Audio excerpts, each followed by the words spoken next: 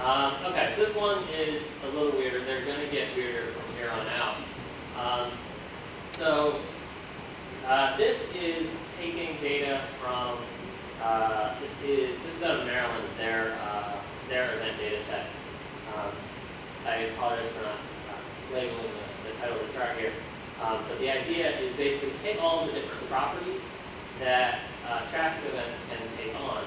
So in yellow here we have the day of the week that a traffic event was reported. In green is the incident type.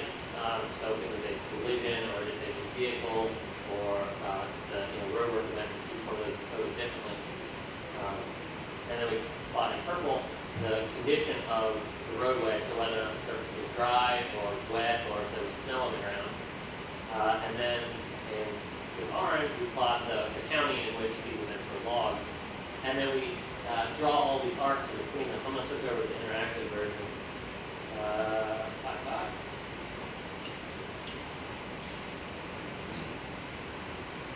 And so we actually have some labels on here. You can see we're actually drawing out some Monday here.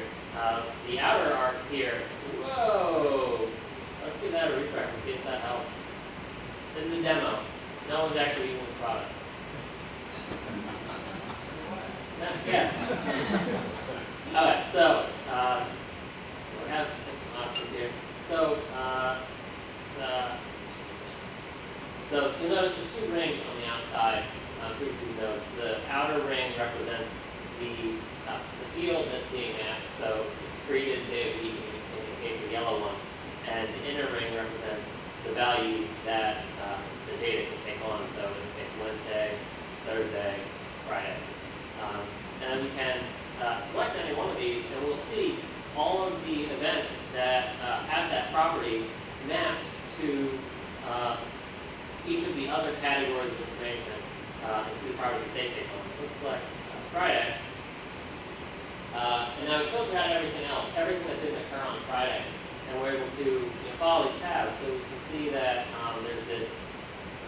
there are 133 events that happened on Friday on an unspecified road condition. So someone didn't enter the data for that. And then there are another 135 that happened on Friday during dry conditions. And the thickness of each arc that's drawn out here represents how many events have that pair of variables in common. So if you roll over a smaller one, so that's only 10, because that's Friday during an ice or snow event. And then there's some tools that we have in here to kind of drill down a little bit. So that's the full data set there. It gets kind of messy. We can filter things out. Oh, really?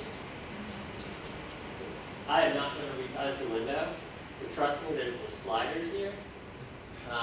So I'm able to filter things out, and what I'm doing here is basically graying out any arcs that are below the threshold that I'm setting here. So 140 minimum events to actually have color here. And then I have a second slider also over here that you can't see that I can manipulate that will throw stuff away altogether if it falls outside that threshold. So this range here ends up being the area where things are grayed out. This is colored, and this up to the left of that is dark altogether.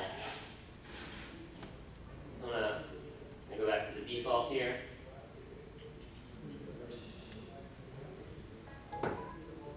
So that's that visualization. The idea basically being if you want to know what properties are important, what relationships between properties are important in your data set, which ones come up very commonly, then you want to look for the larger edges, and if you want to look to the exceptions for those rules, you're going to look for the smaller ones. Yeah? I see, is there any order to which these arcs are drawn? Because some of the really large arcs are hidden on back Friday through. I believe it is just based on the order in which the inner circle is drawn. So in terms of the day of the week, the Saturday arcs would be drawn first, and then the Friday just clockwise around the circle. So there's no priority given to the bigger ones, though that's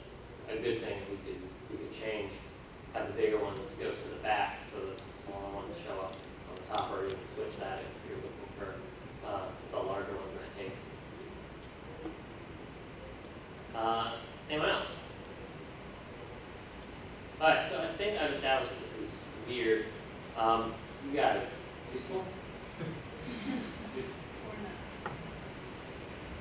could be useful if you wanted to know which days of the week, whether all days look the same, some days are different. You have 7 pictures all on the road. You just have it change because of safety or something else. You can usually see the pattern of the other variables is different than days of the week.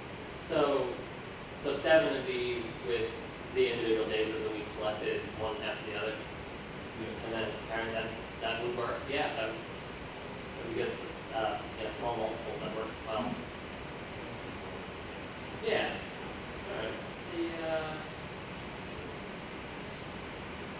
Baltimore City. So we got not too many things coming out of there.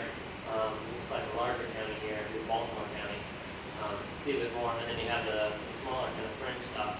Cecil County is way up in northeastern Maryland. Not as many highways went through there, so you can expect fewer events and smaller relationships between them here. How do they find any outliers?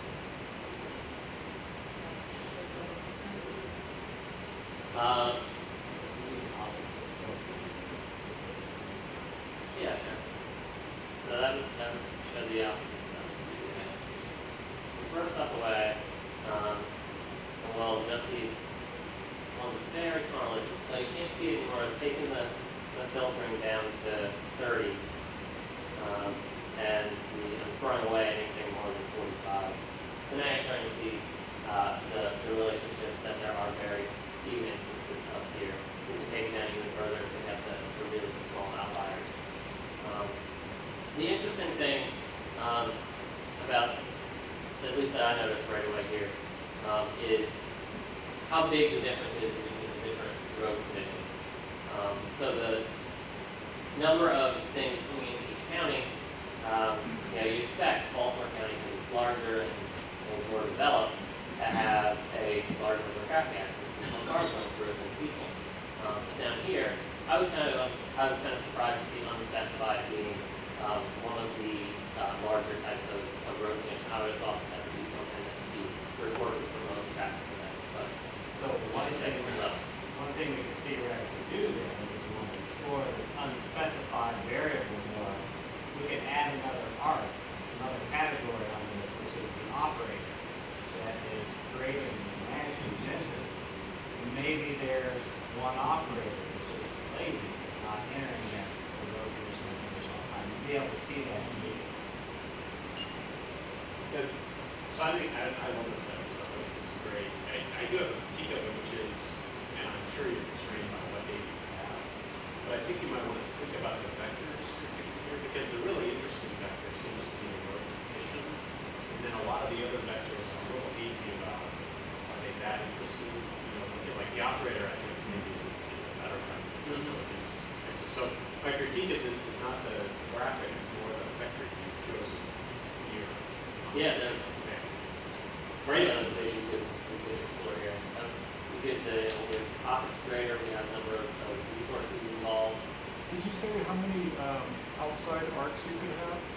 Is that In terms of like a technical limitation of it? yeah? Well, you're using the circumference of the circle. So however many pixels are available there will determine how much we actually see on the screen. So it's like a screen real estate issue. And it just seems like less might be more for that. Yeah. So I mean, 4 is a little bit busy. Yeah, absolutely. And then one of the problems you run into with this is how are you going to color code your nodes, or your edges rather. So when we don't select anything, things are colored. It's just a toss-up between what they get colored as. So a node edge coming out of Thursday is going to be possibly yellow, but if it connects to one of the others, it may take on that color, just the way that the drawing algorithm works here. But when we actually do the selection, then we color everything the same color as the way it's going, so it makes it easier to follow. When we don't have anything selected, it's a little harder to see where things are going. So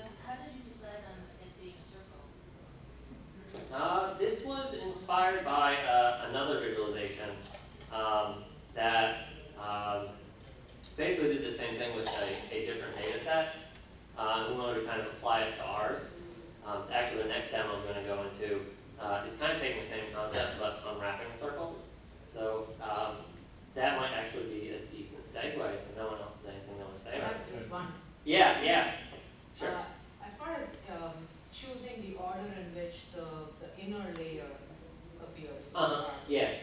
I think it would be better if not all tiny ones are close together. So that way it would be easier, or the arcs would Yeah. go to the center of them. And we would Yeah, we just went alphabetical here, which there's no real reason. I mean, it's spacing out a circle. There's no reason it should be alphabetical. So yeah, maybe like if you putting in put order, one separating out. bigger arc and one smaller one, or segment. Yeah. Two things. Prior diagram of the spirals. Yeah. Rather than days of the week, you could have peak versus non-peak. Yeah. Yeah. You have two classes on the left side, and are various types of incidents more likely to occur in peak or non-peak? A question, a useful question. Yeah, you just need to determine when that actually is to do that. Yeah. The other thing, those who are grounded from Maryland are familiar with all the cavities and variations. What is the measure of time as it gives the width of that inner arc? Is it the amount of miles, population? It's the number of events coming in, the number of events that have that county as the candidate policy. Correlated by the width of miles of travel, incidents, or anything else that Just the number of events mapped in the visualization. So it's not it might not be the most accurate way to do it. freeways or through materials? These are events logged by Maryland State Highway Administration, so it's primarily highway stuff, and mostly just on the roads that they're responsible for monitoring. If they'll get a call on something they need to be aware of, or something small, they'll log it. But for the most part, it's freeways. All right, so next.